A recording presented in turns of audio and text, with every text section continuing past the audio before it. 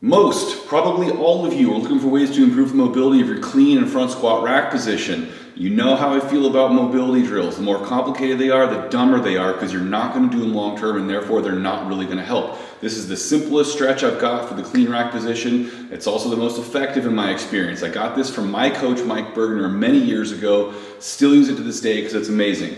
All you're going to do is get that bar clean with the grip. Put it behind your neck as if you're going to back squat. Keeping a full grip on your hands and keeping your abs tight so that you're not hinging backward at the TL junction or hyperextending your lower back. You're gonna lift your shoulders up a little bit, push them as far forward as you can, and lift those elbows as high as possible while also reaching them forward.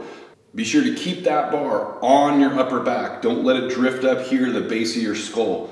Now from that basic position, what you can do is start creeping your hands out incrementally wider to start attacking that underarm area, a little bit different angles. You're probably gonna find one spot that's a lot tighter than the other, and that's a good place to spend some extra time in addition to your actual clean grip. Do both arms together, or resist the temptation to do one, because what's gonna happen is you're gonna rotate, and the reason you're gonna like doing one at a time with that rotation is it's gonna feel easier, you can get the elbow higher, because it's a different position. It's not doing what we want to do. Both arms together, stay squared off, keep those abs tight.